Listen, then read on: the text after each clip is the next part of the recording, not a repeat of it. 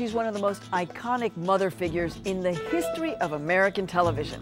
In the 1980s, she became a household name with her role as Bill Cosby's wife, Clair Huxtable, in the hit sitcom The Cosby Show. Since then, she starred in movies, TV series, and on Broadway, and in 2004 became the first African-American to win a Tony for Best Leading Actress in a Play. Celebrated actress Phylicia Rashad. I'm Maria Hinojosa. This is One on One.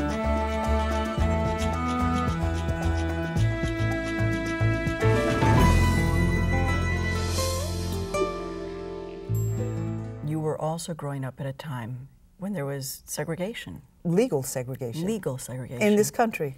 Can you tell me the story about what you did when you were a little girl and you saw the water fountain? I love this story.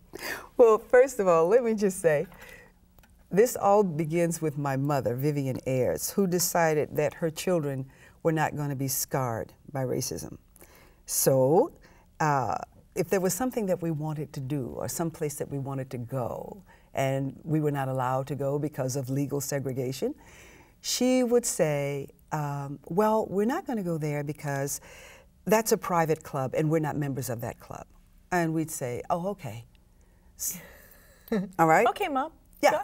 And in the meantime, we tumbled in the living room. She'd move the furniture away and teach us to tumble. She'd bring all of our friends in off the street and teach us choral speech. She taught us to read music. She had literature. I mean, then there was John Biggers and Joseph Mack and all these artists who were in our home all the time. So our world experience was not defined by legal segregation. And when your world experience is not defined by legal segregation, your understanding of yourself is broad. Okay?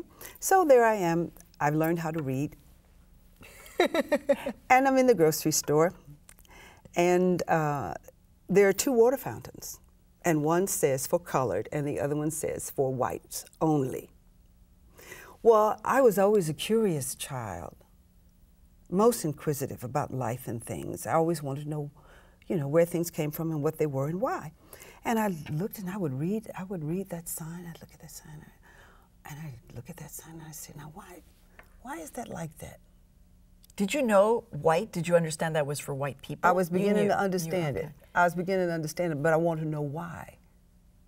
I mean, I understood that was going on. By this time, I understood what was going on, but I didn't quite understand why, because it never made sense.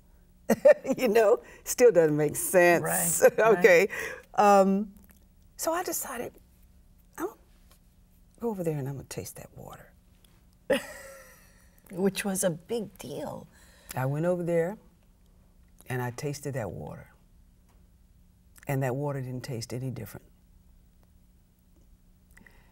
And I knew something in that moment that I wouldn't be able to articulate for a long time.